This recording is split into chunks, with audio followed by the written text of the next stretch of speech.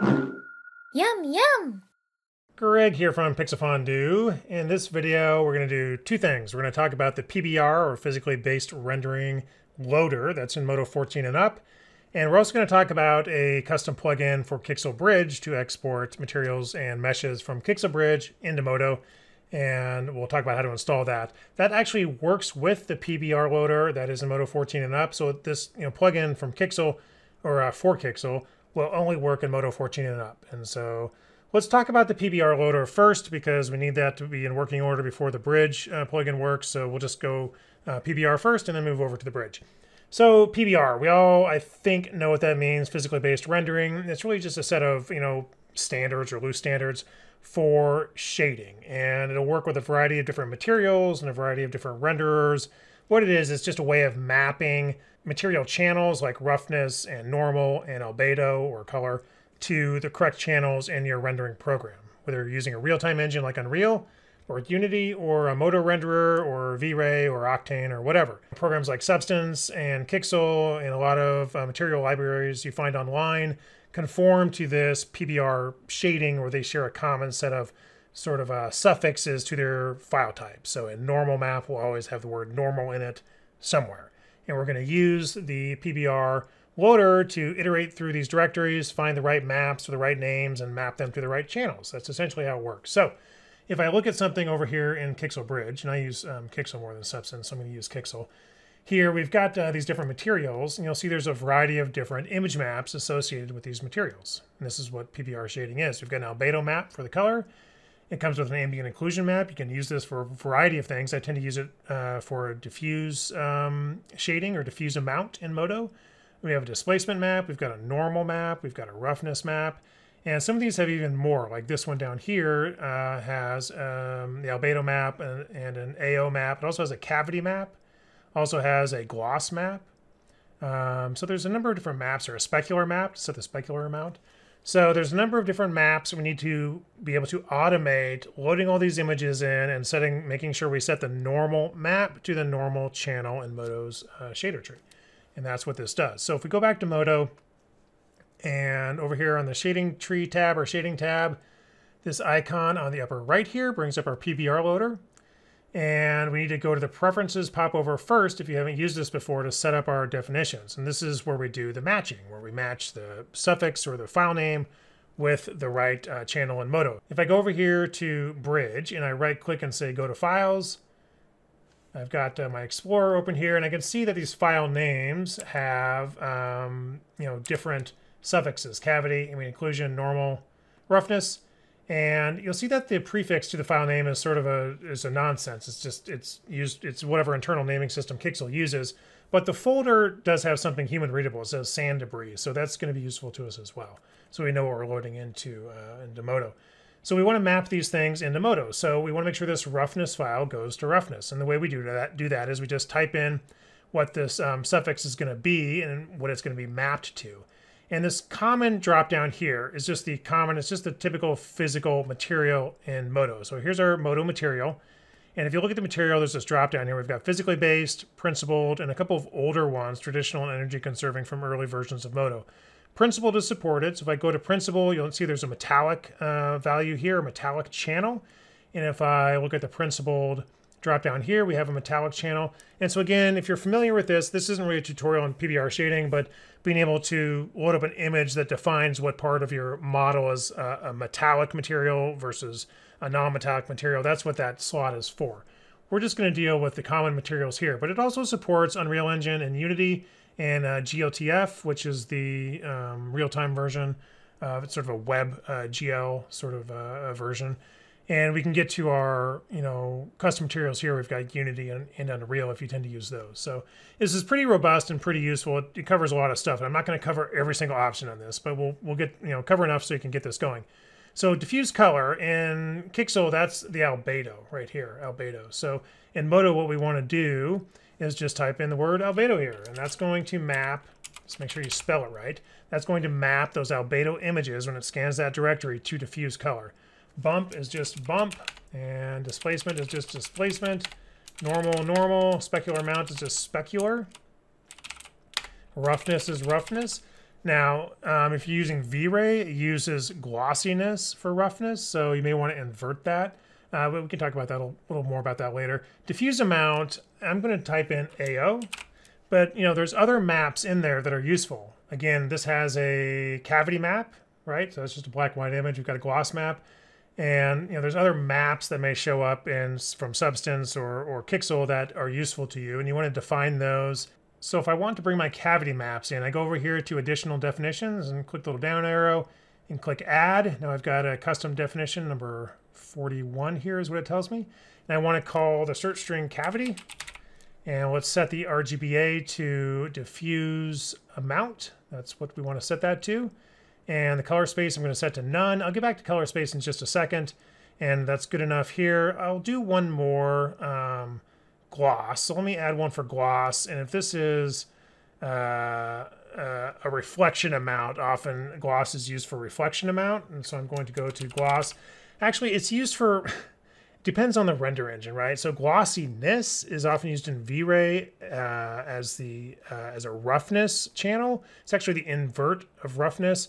This gloss one in Kixel, though, I believe is actually set to reflection channel. But you know what? Maybe it's the inverse of roughness. We'll just call it the inverse of roughness, and similar to like what V-Ray does. And so what we'll do is we'll set that to roughness. Not really sure what the gloss is out of Kixel, but we'll just say it's the inverse of roughness. And so if we want a gloss, we're just going to bring it in as roughness, but we're going to invert it, and we're going to set the color space to none. So it'll grab those two as well and set the correct effect on those. Okay, so we've got those in, and we've got our names here that are mapping those images to the right channel.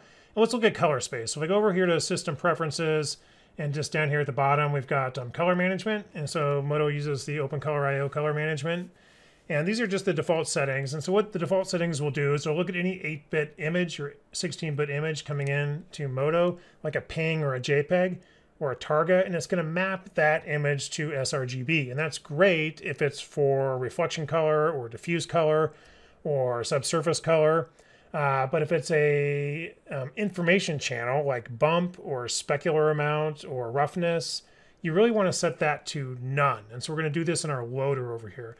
For float images like HDR and EXR, it's going to default to linear. And so often displacements are in float, as well as images we use for lighting. So I'll just keep that. And so over here for normal, for sure, we want to make sure color space is none and not default. If it's default, it's going to give a gamma curve, an sRGB gamma curve to that normal map, and it's going to screw up your normals. It doesn't want that gamma curve. It just wants the straight data. Same with specular and roughness and diffuse. We just want none. Displacement, I'm going to set to none as well, because often there will be a JPEG or PNG displacement, 8-bit displacement that comes with these types of files. So I'm going to set that to none because again, we don't want default, which is going to sort of distort that that displacement data, and it's going to sort of artificially bump up the midtones of that. And yeah, so that's good for those. Blend modes we'll keep to normal, and we'll just not invert any of these. So here we're good for the physically based material, right? There's some options up here. This dropdown will create a physically based material in the folder. So we've got a folder, create folder checked. These are checked by default. You want to keep that checked. It's going to create a folder, and with use folder name, it's going to grab the name of this folder. So it's going to call that folder Sandy Debris, which is useful, much more useful than the prefix here, TD0, whatever the Kixel like internal naming scheming is that they're using here is not very useful to us. But the folder name is useful to us, and MODO will grab that. It will also create a texture locator, which we're going to have to adjust after we import this, but everything else is just, pretty nice and done here. So we've got all this set up, and if you're using, for instance, a principled material, you want to have this create a principled material, metallic or specular, rather than the physically based. Okay, so now that this is set up, I'm going to go over here to this. I'm just going to copy the file path here of this material. I can click the load button here, or I could close this and click the load button here. And then I'm going to paste that path back in there. And I just need to grab one of these. It'll iterate through the rest of the directory. It'll grab all the other images and the definitions I've set up. It'll load them into the shader tree, and it will set their effect to the correct effect. So I go over here to the shader tree. And here we got it, right? And the name of the folder it brought in is the same as the name of the folder all the textures were in, so that's useful. And the albedo is set to diffuse color. The gloss, remember we set that up in the additional definitions, is set to roughness, and it's inverted. I'm actually not going to use that, so I'll just delete it. And everything is there and correct. The only thing we really need to do is make sure our folder is pointing to something in the scene. Right now it's just covering up the whole scene, right? It's not set to any specific item. It's not set to any specific polygon tag. So if I were to bring in like a cube, it's just going to cover that as well. So I'm actually going to go to my item here. I'm going to set it to the sphere item, the first mesh item I've got here. Now the next thing we need to do is just set our texture locator to the correct settings. And you'll notice that this only has one texture locator for all of these images. And this is a good thing because these images, they're all going to be UV mapped, or maybe you'll do a projection mapping, or if MODO ever gets triplanar mapping, maybe we'll do triplanar. But typically you're going to want the scale or the UV repeats on all of these textures to be the same, or all of these images to be the same, because that's how they're set up. So go over to our texture locator. It defaults to like a solid projection type. Let's set this to UV, and I'm guessing they did solid because they weren't sure what UV map you'd be using, or the name of the UV map you'd be using on your models. And let's just set it to texture, and then maybe double the wraps here on all of these guys. And there we go. There we got it. And easy enough. So, and you can load a lot of these in really quickly, right? I could just go over here and load PBR, and I could just go over, grab another one. Let's grab some leather. This one only has a few different items in here. Roughness, normal, and albedo. Just pop that in the top so you can see it, and there's our leather texture. So works super fast. I don't have to bring in these images one at a time, and it sets all the effects for me, which is pretty great. And puts them in a folder that's readable to me. So I'm going to delete both of these, and I'm going to use the Kixel Bridge importer exporter now to do basically the same thing. Except with that, I could also bring in geometry, which is pretty cool. So if you go over to GitHub, and I'll put the link in the description below, you'll be on this page, and you'll see this little green button here with the code drop down. You want to download the zip, and that just contains all the data we need, or that's the plugin essentially. There's also a little description here. I'm going to show you how to install it. Double click your zip, and inside your zip you'll see this folder called Kixel Bridge. There's some other files in here as well, but this is the folder you want. This has the MODO configs and the index in here. That's the plugin. So you want to copy that and put that in your kits folder. If you don't know where that is, MODO will find it for you. You just go over here to, I can close my PBR here, go over to System and open my content folder. And I'll just open up your Finder or File Explorer, and here's my kits folder. So I want to copy this Kixel Bridge, not all this other stuff, and not the parent folder. You just want the Kixel Bridge folder. Just copy that and put that in your kits folder. Right here, Kixel Bridge. Really what you want to make sure is that this index config is just one directory down. You don't want multiple folders, this index directory in multiple folders below the one above it. So just one down. So I look at this Hatchet collection from William Vaughan. The index config is just one folder down. So MODO won't find it if it's multiple folders down. So if I put this MODO Kixel Bridge -kit -master folder in the kits folder, well, one folder down, there's no config, so it's not going to see it and it's not going to load it. That's why you just put this Kixel Bridge folder in there, and just one folder down is the index config. Throws a lot of people off. Anyway, so back in MODO, you restart it if you hadn't, or load it up, and over here in the kits button, you'll see Kixel Bridge. You'll see a button for Kixel Bridge where you can start and stop the server. Now, it should start when you load MODO, so you shouldn't have to start it manually, but you can do that if you want to. And what that does is it just opens up a data port for MODO, or in MODO, ready to accept data from Kixel Bridge. And so there's just a couple settings in Kixel Bridge we have to do, and we'll be on our way. So over here in Kixel Bridge, let's pick a new material. Let's maybe use like this rusted metal here. And it's got all these maps. So again, albedo, AO, displacement, normal, roughness. These are all already set up in our Pbr loader. So those definitions are already set up. And I can pick my resolution here. Over here on the, we've got a couple of settings here: asset info, download settings, and export settings.